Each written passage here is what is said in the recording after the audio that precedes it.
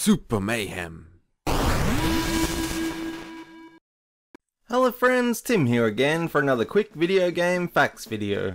The Final Fantasy series is truly a classic. The game was first released back in 1987 on the old school Nintendo Entertainment System, and has since spawned many different games and is arguably one of the forefathers of modern RPGs. The franchise has even branched out into other forms of media, including CGI films, anime, manga, and even novels. However, I'm not that familiar with the series on the whole, other than the classic on the Sony PlayStation known as Final Fantasy VII, so to help me fill in the blanks, today my good friend Houdini Fontmeister, who is a wizard all things Final Fantasy, will be helping me out. So sit back, relax, and let's go as we explore some of the best and most interesting facts from the Final Fantasy series. According to Yoshinori Kitase, when the series switched from 2D pixel graphics on Nintendo's platforms to 3D on the PlayStation, the developers made an intentional change in tone from medieval themes to a more modern, cyberpunkish style to emphasize the new technology.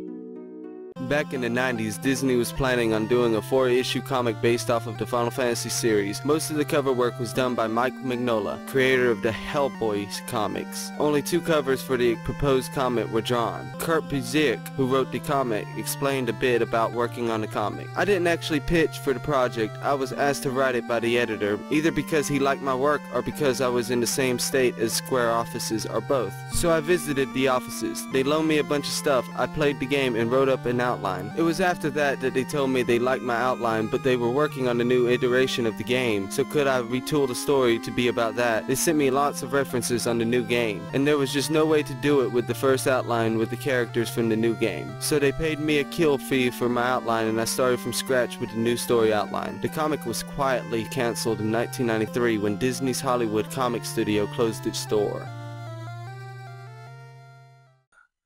According to an interview with Hiroyuki Ito, many aspects of turn-based systems were inspired by professional sports.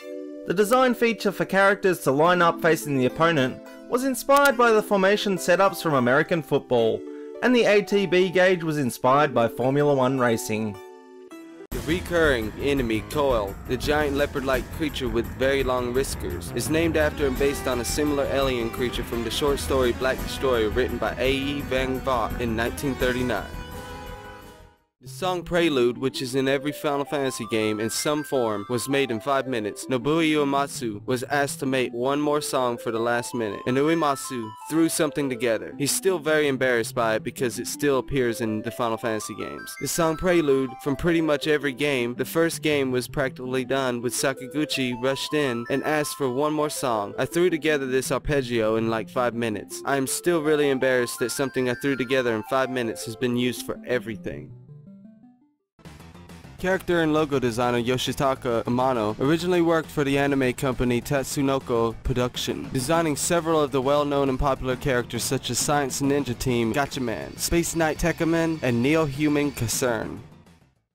The recurring summon Shiva is an inaccurate interpretation of the Hindu god of the same name. The summon is always shown to be a female ice monster, while the Hindu god is a male/androgynous god who is associated with fire. Okay nerds, there are 2 recurring names for characters, Biggs and Wedge. These names come from Star Wars Episode 4, A New Hope, Biggs Darklighter and Wedge Intilis. It is thought that the reason these character names are included is because the director of several Final Fantasy games, Yoshinori Kitase, originally wanted to become a film director after watching Star Wars. Biggs and Wedge also show up in Chrono Trigger and Kingdom Hearts 2. In America, the name Final Fantasy I is correct. When Final Fantasy II and III came out, they were in fact Final Fantasy IV and Final Fantasy V, renamed 2 and 3. For some strange reason they skipped over Final Fantasy II, Final Fantasy III, and Final Fantasy V. It was only when Final Fantasy VII came out that the series naming was back in order.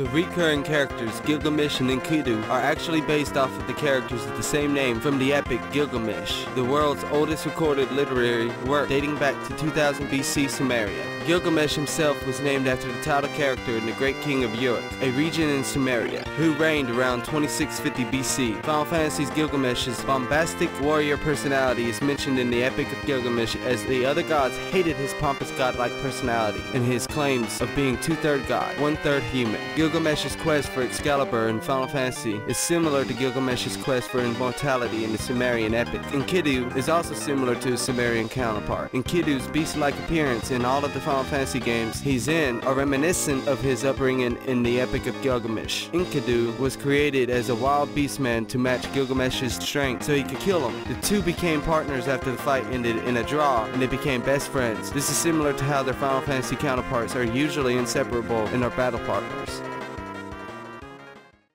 In the original Final Fantasy for the NES, pressing A and B 55 times while on the ship will unlock a hidden sliding puzzle game. Also, the spells Saber and Temper do nothing in the NES version because of bad coding. In later releases, Saber increases the caster's attack by 16 and the caster's accuracy by 10, and Temper raises the attack of an ally by 14. In the English version of the game, just outside the city of Alfheim, are 3 tombstones, one which reads, "Here lies Erdrick, 837 to 866. Rest in peace." Erdrick is referenced a lot during the game Dragon Quest and is also the hero in Dragon Quest III. In the original Japanese version of the game, the tombstone is actually a reference to Link from the Legend of Zelda series. In later remakes of the game, the reference has been changed back to Link. In Final Fantasy IX, a secret side quest was discovered 13 years after the game's release. It involves talking to the Nero brothers a multitude of times, while following specific boss battles and story triggers within the final dungeon.